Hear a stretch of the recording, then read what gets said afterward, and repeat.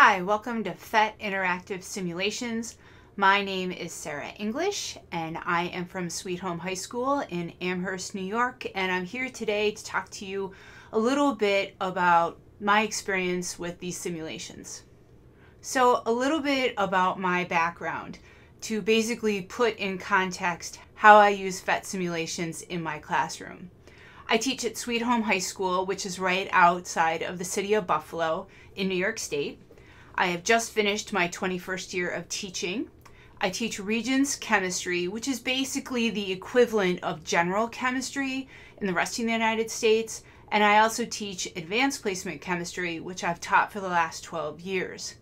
We are a Title I school district, which means that all of our students across the district receive both breakfast and lunch, no matter what their financial status may be.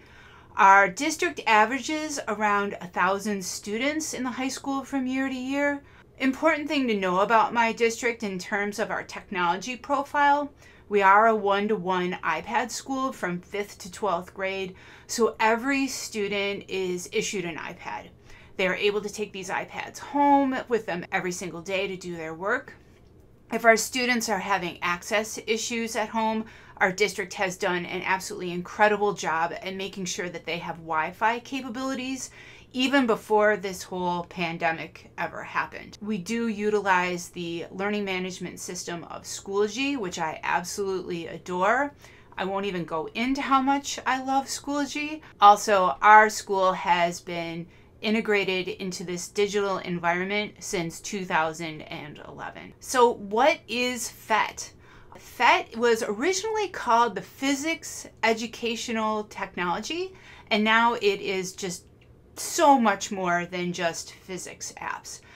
It was created in 2002 by Nobel laureate Carl Wieman and is based at the University of Colorado at Boulder.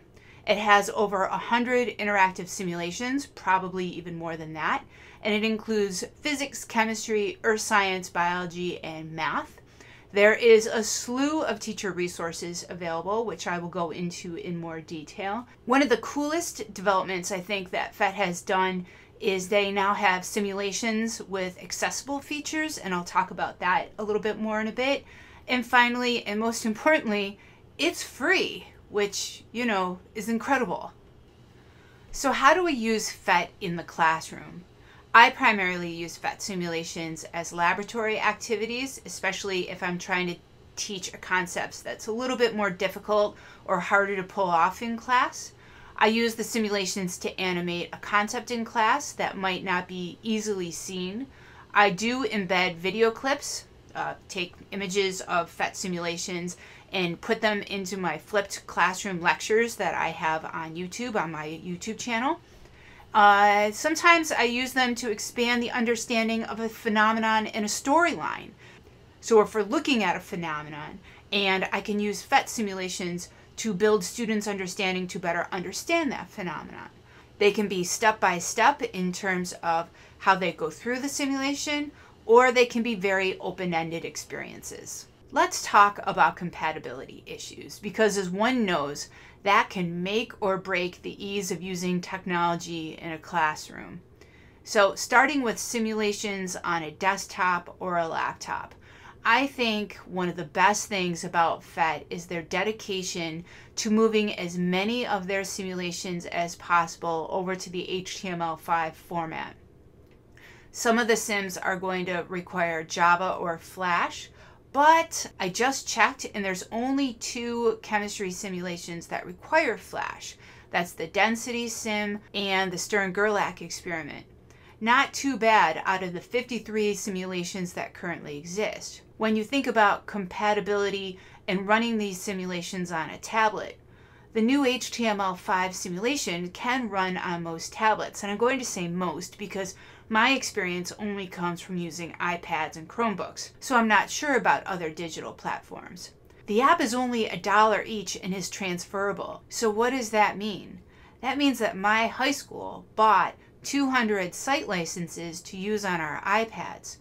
When those students are done with their high school career and they turn in their iPad, that means that that PhET simulation can be moved to another student's iPad and keep on working. So it doesn't mean that once the app has been removed, it's gone forever. It's transferable, which means that over time, my school will build up their collection of PhET apps and until all of our students have one, which I just absolutely love. If you get the app for your tablet, it operates without a Wi-Fi connection. That's huge, huge, because I don't know about your school district, but every once in a while, we will have Wi-Fi issues, whether it is due to weather or just, I don't know, some type of cyber attack. Who knows what's going to happen at our districts? But when that does happen, it's not going to affect me if I'm working with the PhET app because they're all there. We can use them right away. And that's a pretty big thing when you're trying to keep your class moving forward and the Wi-Fi's out.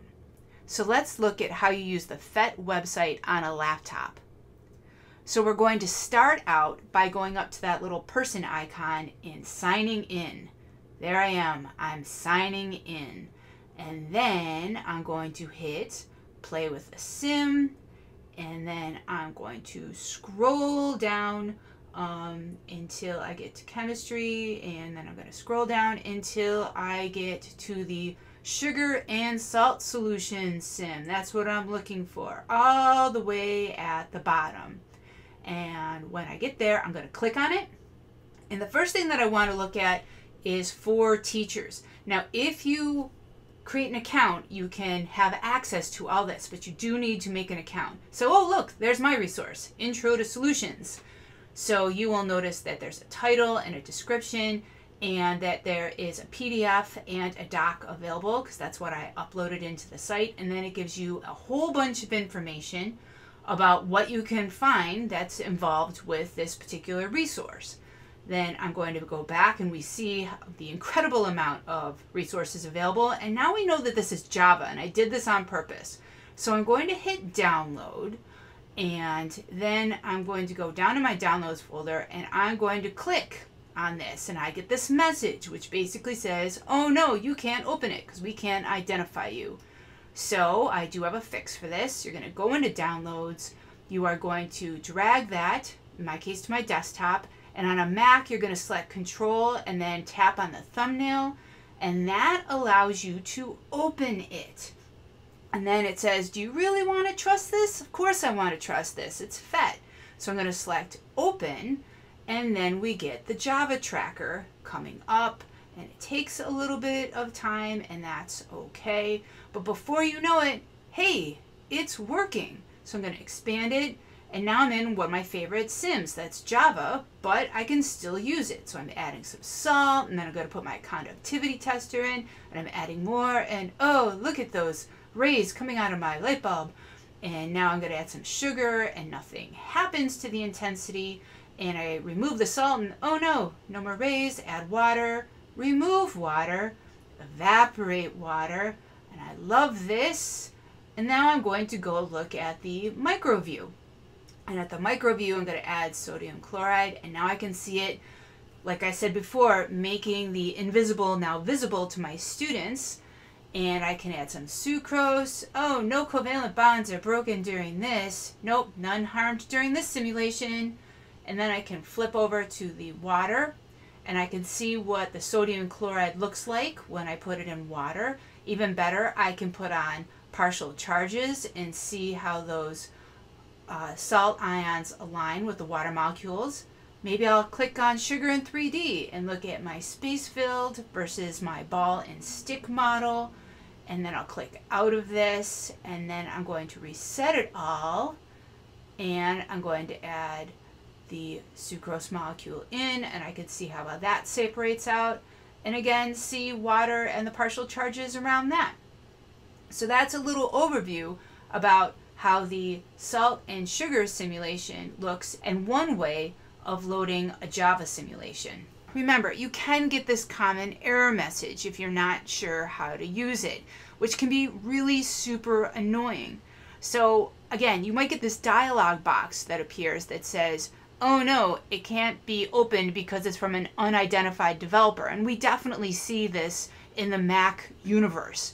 going through it one more time. You download the file, you bring it out onto your desktop, you control click it or right click on the icon, select open, the thing runs, and it's awesome. Now they do have a better fix for this now instead of going through this whole production that I've done, and that is to see if your simulation is this PhET compatible. So let's take a look at that. So let's talk about how to use a sim with PhET and if it's for you. So I'm clicking on that Java icon and I can see, is it compatible? So now I'm going to go over and I'm going to click on browser compatible and go to chemistry, scroll down until I find sugar and salt solutions. So same app as before, and it's going to load up a little slowly, but that's okay. We're going to make it, gonna wait, gonna be patient, gonna happen. Here we go. Now we see same thing as before, this Java checker loading up, and hey, we've got it again. So a couple of less steps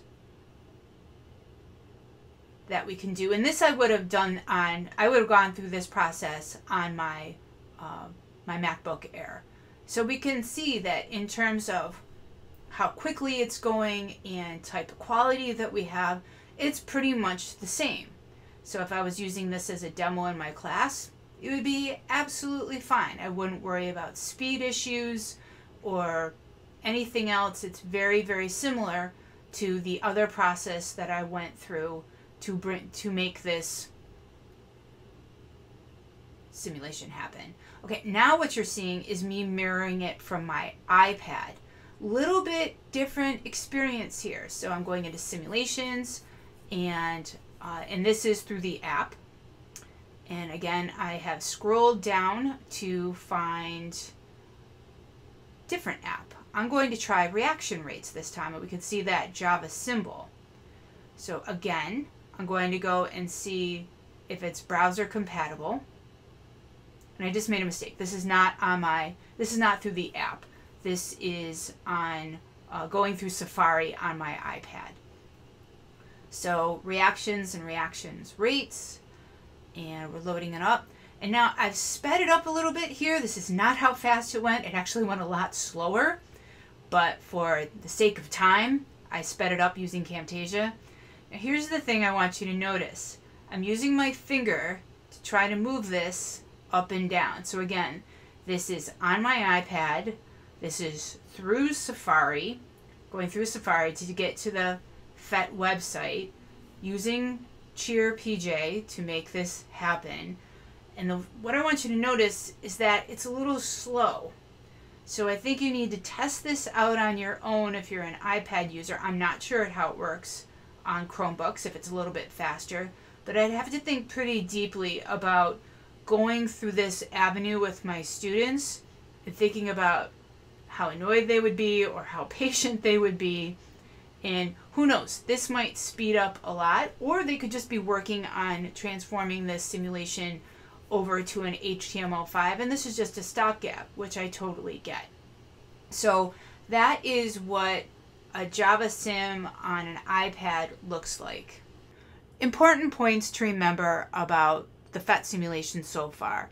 It is absolutely worth it to create a free account to access content, because when you're thinking about, I want to develop something for my students, I'm not going to start it from scratch. No, I'm going to the teacher resources and I'm going to see what other teachers have done, because most teachers, when they submit their resources, have submitted them as Word documents. And if they submit them as Word documents, that's basically an open invitation to say, hey, why don't you come in and maybe you like what I've done, but maybe you need to tweak a couple of things.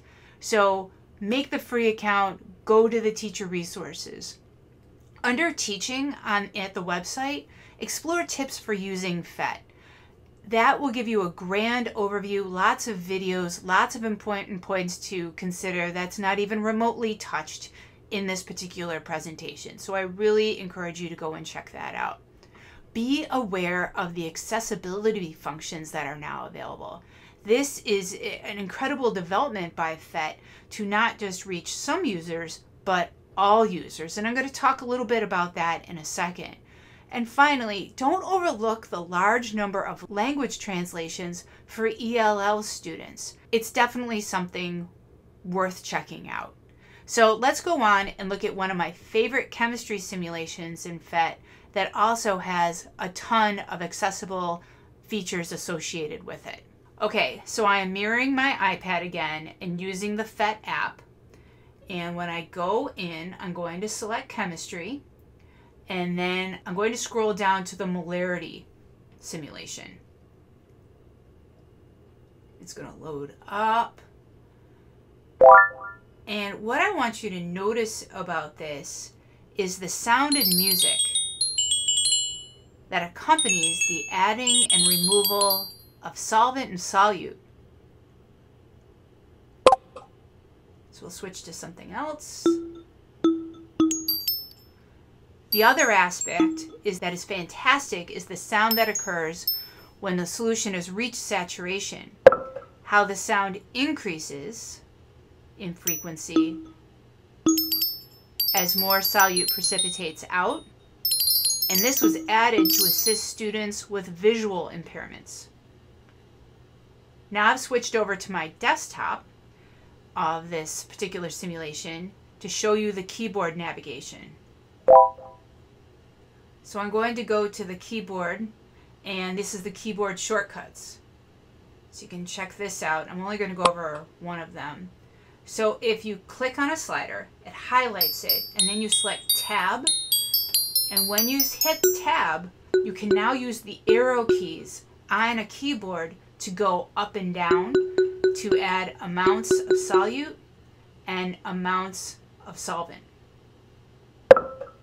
So I think this is a really incredible aspect of what PhET is doing and how they've added in these accessibility features. PhETs I've used in class. This is a overview of all the PhET simulations that I have used in my classes. So obviously the AP means I've used it in AP chemistry. The GC means that I've used it in general chemistry.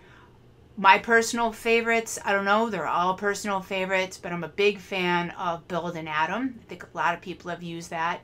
Recent addition is the Energy Forms and Changes. I now use that in my thermochemistry storyline. Really love that one. The gas properties and intro, I've used both of those. There's great improvements on both of those. The models of the hydrogen atom, I use that in my general chemistry course and as a demo only. And I don't know, pretty much I love these simulations, and I have resources for all of these, and I do plan on sharing all of my resources after this presentation. So thank you so much for coming to my presentation. I really appreciate you coming today, and I hope you have some questions that we can discuss or comments about using PhET simulations, and I look forward to hearing from all of you. Thanks, and hope you enjoyed the show.